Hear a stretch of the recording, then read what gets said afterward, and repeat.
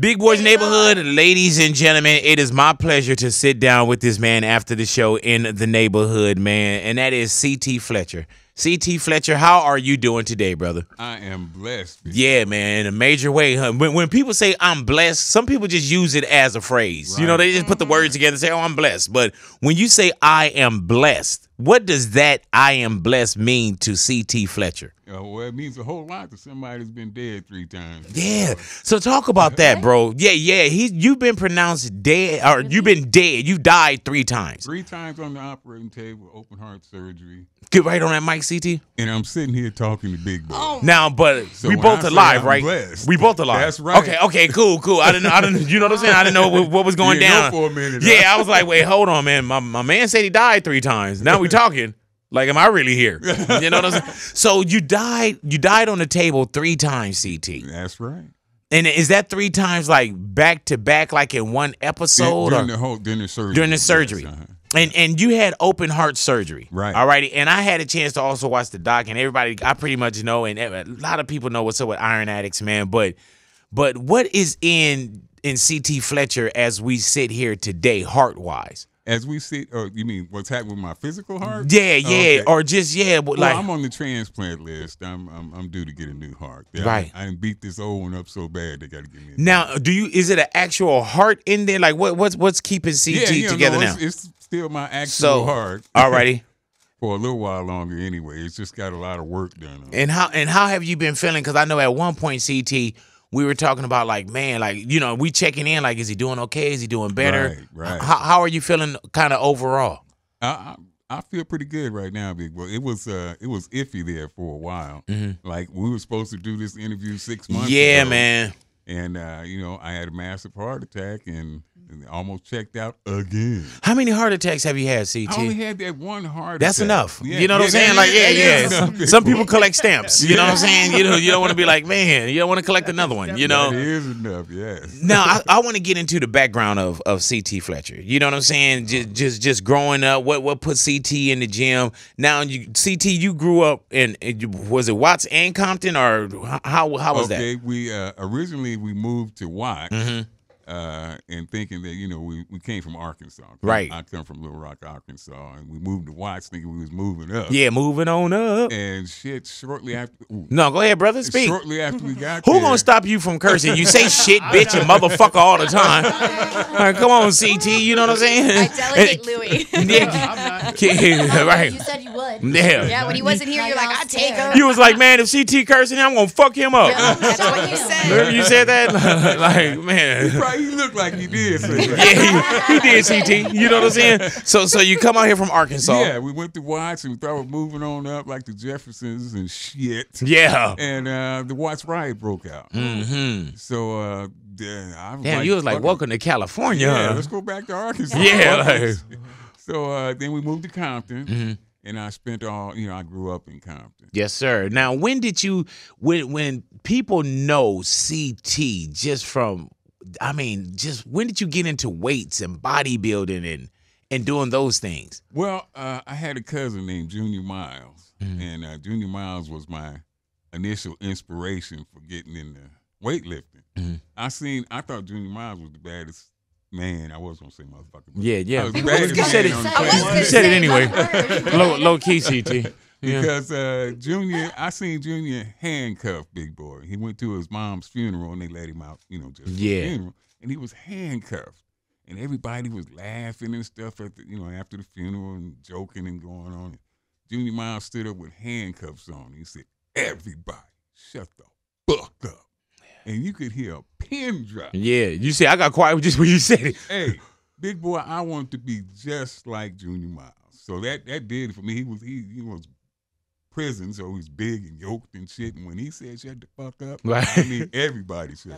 Man, so when do you get into the gym? And I want to talk about, man, CT, just like the record holding, the awards. Like when you get into the gym, when does that become a lifestyle where like there, and it sounds crazy, but the addiction to getting in there and pushing that iron? Exactly. That's why I call it iron addict. Yeah, man. It's like a drug addiction. I had to have iron on my birthday, Christmas, New Year's, Valentine's Day, I didn't fuck what it was. Yeah. I'm gonna be in the gym first. So it was an addiction for me. That's why I came up with the term Iron Addict. Now, what about competitions, bro? Like let's talk about what that mantle looked like. Oh, it's full. It's full, big boy. Mm-hmm. Yeah, I back when I was competing, it wasn't a whole lot of black guys in competition. Was that harder? No, not for me. Okay, hello. I didn't give a fuck who showed up. Right? Yeah, like I put the work in. I know I look better than this motherfucker. Make me no difference. I heard that. It was all about who's the strongest, and I believed that nobody was stronger than me, so I didn't give a fuck who came. Really? If you were to say how many, if there was a number, how many awards or trophies or you know what I'm saying? Like, because even my son played basketball, and I'm losing count. You know what I'm saying? He's 10. Yeah. What do you think if you were to walk in and we put them all in an open space? 100. Damn. Yeah. And you know what's crazy, CT, is you're known all over the world, bro. That is crazy, bro. I never expected that. Never in a million years. Nobody knew who I was unless they were in the field that I do until I turned 53 years old. Wow. And what was that change? YouTube. Yeah, man. You know what I'm saying? Like YouTube, big time. It's crazy, man. When did you understand, like, man, there's this platform that I need to get on, and who introduced you to it? I didn't understand YouTube at all when I got on YouTube. There was a young guy came in. He said, "Hey, CT, I want to put you on YouTube." And I'm like, "What the fuck is it?" Yeah, I never even heard of just YouTube. stay out of my way. I'm 53, man. So in my day, we didn't have no YouTube or none of this shit we got now. So I didn't know what it was. All I asked him was, "Can I be myself and can I say whatever the fuck I want to?" Yeah, I heard that. And he said yes. And I said, "We on then." Wow.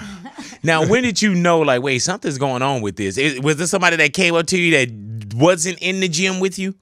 Yeah. I didn't know the guy first time I ever been with, but it was I knew that it was something when I started going to the market and people were like, "Hey, you CT Fletcher." And I'm like, damn. Like, man, what is this? Yeah, like, what is this YouTube thing? Yeah, what's going on? They say your video is viral. I don't know what the fuck is viral. Yeah. A whole lot of motherfuckers looking at it. Man, so when you go from knowing what YouTube is, man, does that make you, put you in a position where now it's like, man, I'm starting to build even more of an empire? Because I also watched the documentary. And the documentary, bro, I'm sitting there and I'm rooting for this gym to open up. You know what I'm saying? Like, actually rooting. How hard was that for you to actually take Iron Addicts, the gym, from just a thought into an actual facility? It was hard as hell because I really think that they didn't want me to open the gym in that city, in the city that I chose. And so it was, they blocked us, tried to block us at every turn. How long did it take? Oh, man, 1.5 years, I think, to finally, from the time we went over there until we want to open the gym until we finally opened the doors, about 1.5 years. And that was that's still in Signal Hill? Signal Hill. I heard that. Now, how often are you there now? Oh. Can you do you still make it in, CT? About as often as you are, big boy. Oh, really? I heard that. Yeah. After I had the massive heart attack, I go every now and then just to say hello to everybody. And if somebody comes from out of town, give them a hug and tell them thank them so much for coming. But I don't really, I can't work out. So right. I'm not there at all. How hard is it for you, CT, to not be so hands-on with the weights? Because I know that had to be life. You know what I'm saying? And for somebody to tell you you can't do this, and that's the only reason why you're not, is because your heart. Right. What does that feel like when it's like, man, I can't do it? It's rough. It's very rough. It was rough to get used to. But I have a different obsession, a different mission now than I did, when I was younger. So it makes it easier. I mean, when I was younger, I'll tell you, motherfucker, hey, which one of you motherfuckers is coming in second? Because CT Fletcher here, so your ass got to settle for second, third. Yeah, man, that's your trophy. Yeah, I'm winning. Yeah. And ain't no doubt about that. What does a bad day feel like now, CT? Oh, man, a bad day, I can't get out of bed. Really? Yeah.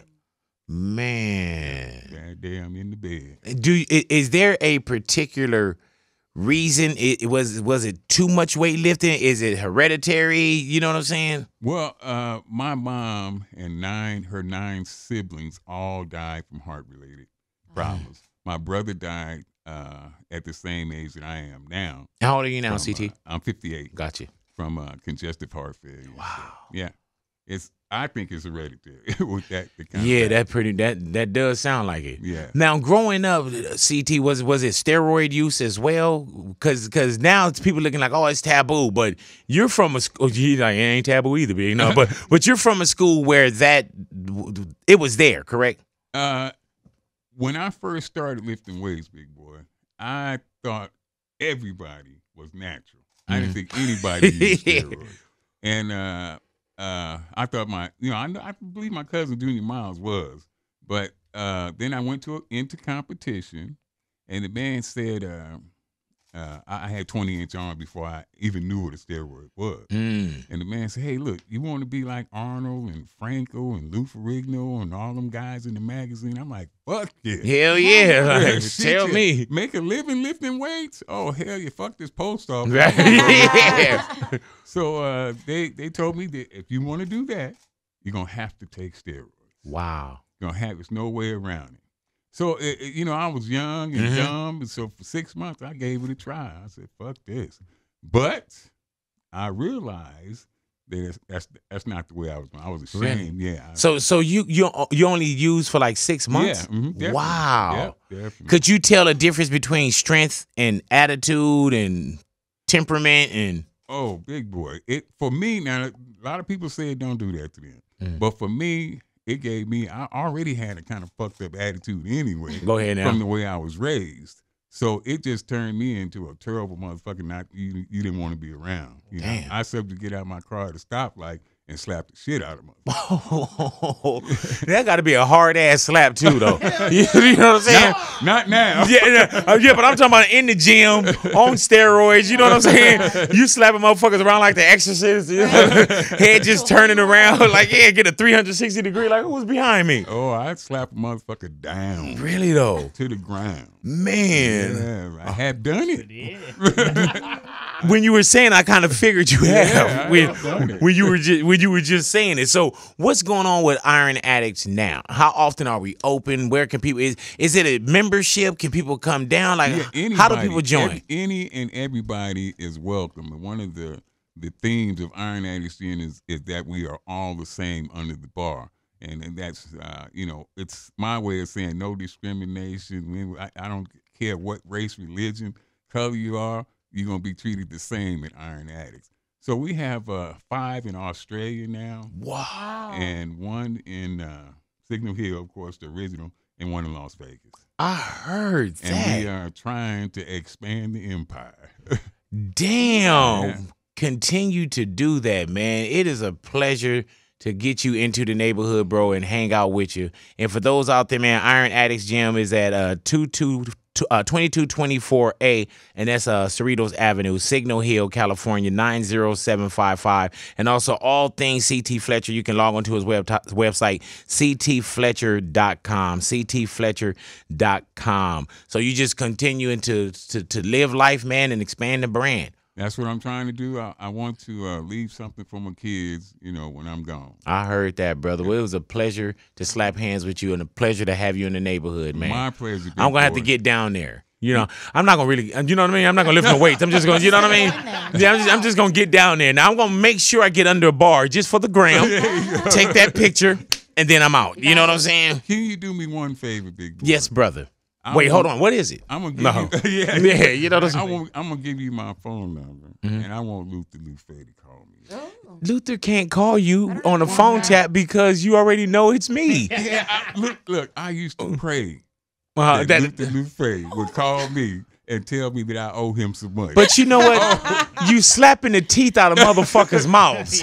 That's all I need. Like, hey, nah, CT, it was me. I was just playing. You're like, what, motherfucker? Bitch ass motherfucker. Big boy, I don't need that. A few motherfuckers in your time too. if I ain't mistaken. I believe you have. I believe back Quite in a the few. day. Quite Yeah. a few. Thank Quite a you. few.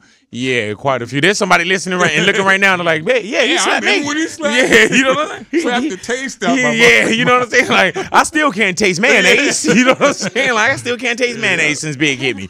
But we are here now. You Yep. know what I'm saying? Fuck Yeah, excuses. that's What does right. that mean, man? Fuck excuses. Well, Because I'm going to tell you straight up, CT Fletcher, I got a gang of them. yeah. Yeah, Well, I got a look, gang big of boy, excuses. Let me tell you, I died 3 times, and I still took my ass in the gym and worked out 7 days a week. So unless you can top death, Right. as far as I'm concerned, fuck your excuse. I'm gonna remember that. Yeah, man. Sometimes I'm like, whew, I'm tired. My shit, yeah, mine probably sound petty. Yeah. You know what I'm saying? Like, man, hold on, man. I ain't wearing the right shoes today. Right. I have all kind of excuses, though. You know what I'm saying? 48% left on my phone on the plate. Yeah, oh, man. Big boy, Is the you market look, still You open? look fantastic. Man, I do need to get in that gym, though. I've been working with Strong, man. We trying to do this big and strong thing, man. Like, I need muscle mass, like, because I lost weight. Yeah. You know what I'm saying?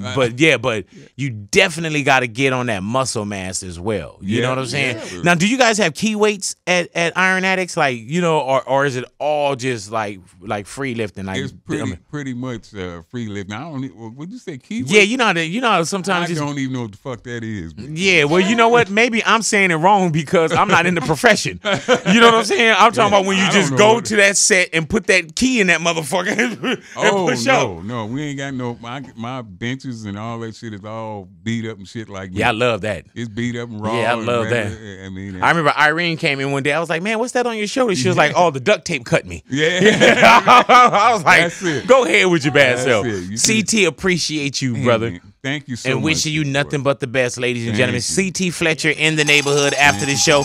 All things Big Boys Neighborhood. You can catch us right there at radiobigboy.com. Big Boys Neighborhood, we are gone.